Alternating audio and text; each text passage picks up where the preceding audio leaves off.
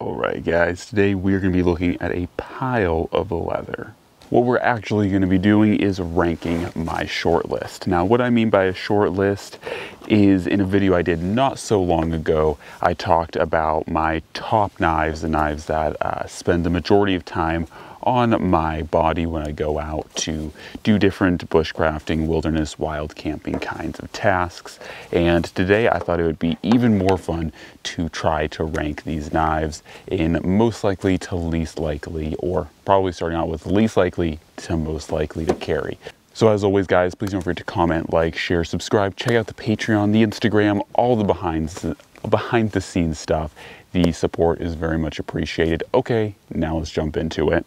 So before I get into it, I will say, like I said, this video is inspired off my short list, and what I mean by my short list is I own a plethora of different knives for different tasks, of course, as well, but these are the handful of knives, maybe more than handful of knives, that spend the majority of time either being carried, being fielded, and being used. So that is kind of the preference, or so that's kind of where we're coming at with this. So all of these knives do see a lot of field time, irregardless to their placement on this list. However, the first one I'll start off with is the Tops Fieldcraft. Now, the reason why this one is probably my least carried, or my least likely to carry, is primarily due to the fact that, one, it is a larger knife, and I have kind of, as I've progressed in my bushcrafting, I tend to veer away from larger knives in bushcrafting, and this is one of my original bushcrafting knives, one of the first, I kind of got my more clipper companions, the kind of fun early beginner knives, and when I wanted a more serious knife, this is the one I stepped up to. And so in the beginning I ran larger knives like this one and the next one we'll talk about, but I just don't run them as frequently. In addition to that, I'm not the largest fan of the differentially heat treated blade, so that makes it very hard to strike ferro rods off the spine, and they really want you to use this horrible Shango notch on the bottom. That's definitely a hard pass from me. So when it comes to it, it's not quite as capable as some of the other knives on the list, and it's just a little bit larger than I like. However, I will say it is also incredibly comfortable to hold and to use for long periods of time for doing things like carving, notching, and those types of craft-driven tasks. Okay, next one up on the list for least likely to carry, but slightly more likely to carry than the Tops Fieldcraft, is going to be the BRK, or Bark River Knives, Aurora. And the Aurora for me is, once again, a knife that's not as likely to be carried because of its larger size. So I'll pop this guy out here. You guys can see there, it is smaller than the Tops Fieldcraft, but still pretty darn big. So once again, the Aurora has a similar story. When I got more experienced and wanted to kind of move on to the next knife, my next knife from the Tops Fieldcraft was the Aurora. And so while I still really do like this knife, and it is incredibly comfortable, it's hard to explain how well contoured the kind of Coke bottle shaped handle is. I just don't like the size overall. And the other thing with the Aurora, especially the A2 models like this one, the tip, due to the convex grind and its no support to the tip, it makes the tip very, very fragile, so it is prone to breakage. So those are the couple reasons why I dislike the Aurora and why it doesn't see as much carry time, but it is still an incredibly good knife, and for things like game processing, it's actually very well suited to that because of its very thin tip. Next one up on the list is the SE3, and I'm trying to place these as sole knives if I'm not going to be running anything else, because I feel like I run the SE a lot with other blades because it is so lightweight and just so thin. But that's kind of part of the reason why I don't like running it by itself. Its thin nature doesn't necessarily make it a weak knife, but as I've mentioned in other videos, because it is so thin, when you want to do things like batoning or processing of wood, it is a little bit more time consuming because it's so thin. It doesn't really splay apart wood. It doesn't really break wood apart when you do things like batoning. So while it is perfectly tough and you won't break this knife, I can guarantee that, it's just a little bit too thin and a little bit lacking in the handle as well, which once again is kind of one of the things I like about it in certain aspects, because it is so thin and so minimal and easy to carry. But at the same time too, it is not always the most comfortable to hold, especially with the jimping on the spine. Because the spine of this blade is so thin, the jimping really does feel quite severe. So that is why it does not see as much time. However, it is one of my more favorited knives for game processing and natural resource processing because of its full flat grind and thin blade stock. Okay, let's see what's next up on the list. I think the next one is going to be the Falkneven F1. Now the Falkneven F1 actually kind of moves up a few tiers when it comes to the winter or cold weather, because it is a lot more temperature neutral in the handle, and of course it is full tang, but you don't feel or have to hold that cold tang in the winter. And some people might wonder why, you know, that would be really an issue in the winter, and that is because oftentimes in cold weather, as you guys have probably seen with my channel, a lot of times what I do is I wear very thick, heavy-duty mittens, and I'll wear mittens when I'm generally traveling or traversing in the wild. And then when it comes to doing things like feather sticking or you know, processing of different or like carving, feather sticking, processing foods, whatever, I'll take my mittens off and just have my bare hands. And usually that's not really an issue because my hands are so warm from my mittens that I can take them in and out of my mittens. And of course my mittens have like little like leashes, so to speak, or lanyards, and you can just put them on and take them off as need be. So anyways, it is nice to have a fully rubberized handle in those types of situations, because then you're not dealing with feeling any cold tang. And so I would say it definitely gets carried a lot more in the winter, but especially in the summer, this knife is actually kind of on the opposite end of the spectrum from the SE. It's a little bit too thick for my preferences, and you'll notice that while I do like convex grinds, I don't love convex grinds, because when you cut with them, especially when you're doing things like notching and carving and feather sticking, you kind of have to change the way that you hold the knife so that you're getting proper, so that the edge is biting but not biting too much. So that the edge is biting but not biting too much, I guess is the best way to put it. In addition to that too, I'm also not the biggest fan of its sheath setup. It's kind of not optimal to carry, so that's another reason why I don't love it, but that's why it's placed in a little bit lower on the list. Okay, next one up on the list is actually kind of a surprise, because it is a larger knife, and it's the only larger knife that is going to place this high, and that is the Battle Horse Knives Battle Lore. Now, part of the reason why it places so high up on the list is because I really do love the wood lore, bush lore, craft lore, whatever you want to say, kind of a lore knife style. And this is like the Battle Lore, so it has that lore styled blade, kind of, you know, swooping spear point to it.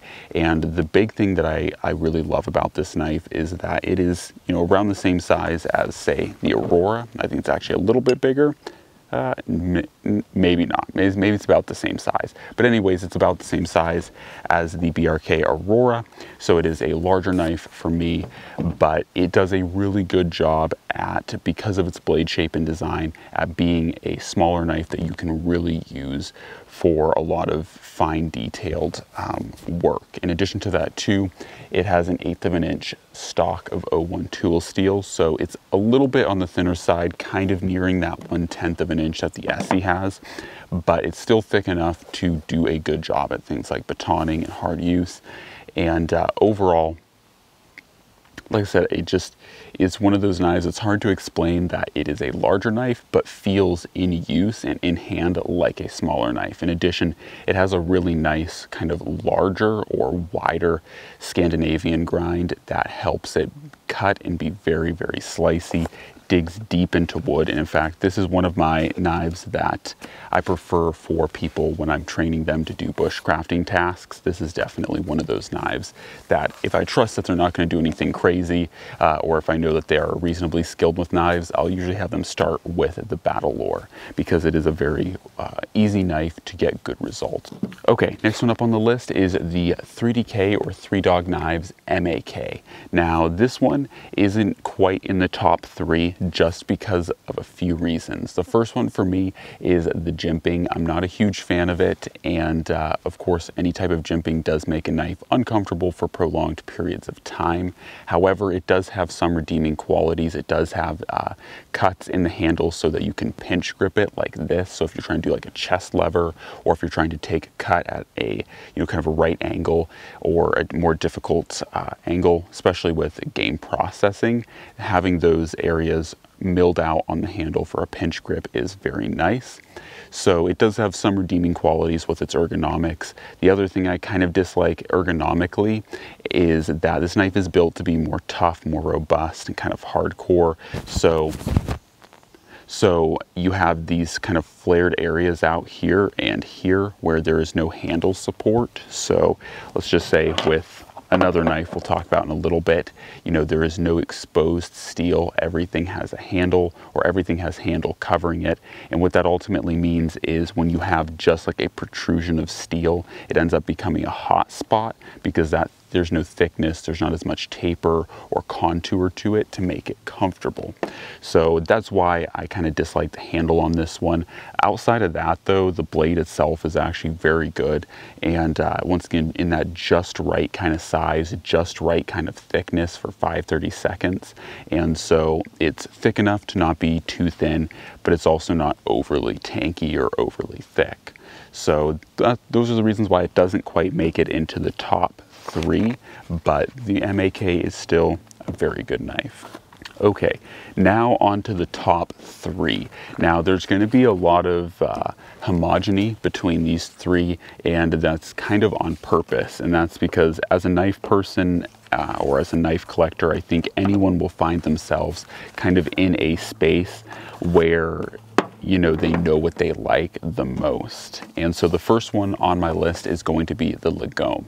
Now the Lagome is also in the top 3 partly due to its sentimental reasons, for having close sentimental or close relations in design elements with Morris Kohansky, really kind of one of the originators and pioneers of bushcrafting, as developing as a skill trait.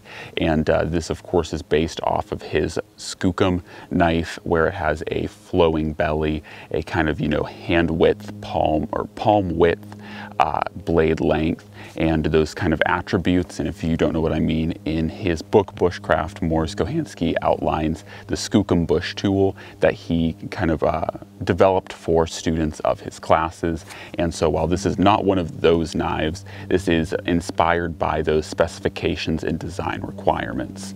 So that is the Lagome, and it is an incredibly, so outside of those kind of design purposes and background, it is an incredibly comfortable knife. Once again, it has a very basic handle, but this handle has no hot spots on it whatsoever. It is absolutely contoured, smooth. Everywhere you can touch on this handle is just really, really comfy. And it flares up nicely in the palm. It has a great palm swell. And so when it comes to doing things like carving, crafting, notching, feather sticking, it is just incredibly comfy to hold for hours. It might not be the most grippy of the bunch, but it is very comfy, and it is hard to complain about the ergonomics of it. It's very basic, like I said, but yet super, super comfy. In addition to that too, it is 1/8 of an inch thick, so a little bit on the thinner side, but it is O1 tool steel, so it's totally robust and tough, and it has a really nice, and it has an extremely well done Scandinavian grind that really helps with its cutting abilities and performance as a whole. So overall, the Lagome I think is actually a really fitting name for this knife, because it's a very basic, very simple, very, nonchalant kind of blade that doesn't really stand out, doesn't really look crazy, unlike some of the others, but yet its performance is just undeniable. So that is the Lagome, and of course I have mine in orange G10 to match Morris Kohansky's. Okay, next one up on the list, and this is a pretty close tie between 1 and 2, or number 1 and 2, but the next one is going to be the JBK Layman. Now, the things that I really like about the JBK Layman are, once again, it's 5/32 of an inch thick on the spine towards the core. Of course, this is a tapered tang, so it does thin out both front and back, or top and bottom, or going towards the tip and the end of the blade, however you'd like to call that. But it is very strong, very robust for doing more industrial tasks such as batoning and being more hard on the knife, but it also does have a convex grind with a bevel to be very thin, very slicey, and because of its nature with the tapered tang and all of that, it is also very, very lightweight. And so this one is, like I said, one of my more often carried because it's super tough, but it's super lightweight and it's very, very comfy in the handle. The handle is super well contoured, and of course this is a semi-custom, maybe even custom depending on how you would phrase it, and so it is very well made and super comfortable in the hand and cannot complain at all. Similar to the Lagome, similar to the BRK Bushcrafter we're going to talk about here in just a second. It is just super contoured and comfortable to hang on to, and I think there's nothing that makes a knife more desirable to use than to just have a simple blade shape that is very effective and a super comfortable squared away ergonomic handle. Okay, last one up on the list is going to be the BRK Bushcrafter. As I'm sure it does not surprise many people, the BRK Bushcrafter is and has been my go-to all-around bushcrafting knife for many years, and the first one I got was back in 2014, and ever since 2014 I've really been carrying the BRK Bushcrafter pretty reliably. Of course, like I said, there are other knives in the collection that I do carry, but the BRK Bushcrafter was the knife that I moved on to after the BRK Aurora, and I really have not looked back since. And once again, I do enjoy using some larger knives, but as far as this blade goes, it's made out of CPM 3V, so it is incredibly tough and durable, very hard to break. It is also 5/32 of an inch thick, so it's a bit on the thick side. You know, I find 5/32 to be kind of that Goldilocks thickness where it's not too thick, not too thin, it's just right to be able to handle a lot of severe abuse,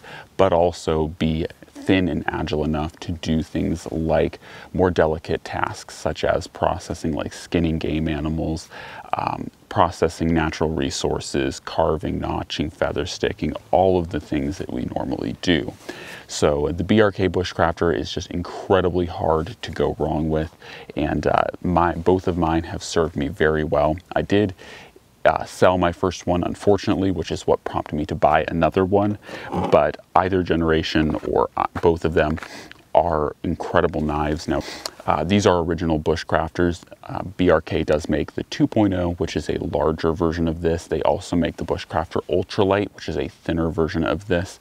I have never felt the need to really go for anything larger. Once again, definitely don't want to go with a larger knife because I like this size a lot, and I don't really need that thinner size because I think that the 5/32 is really just perfect. So anyways, that is the final knife and the #1 knife for ranking my go-to knife collection. Now, like I said in the beginning of this video, it doesn't necessarily mean that the ones at the bottom of the list are bad knives. I certainly carry all of these knives, like every one of them, on a fairly regular basis when I'm out in woods. So I do carry them and alternate. It's just which one am I most likely to go with and which one excites me the most to carry usually are some of like the top 5 of these. So anyways, guys, hopefully you enjoyed the video. As always, God bless, and I'm out.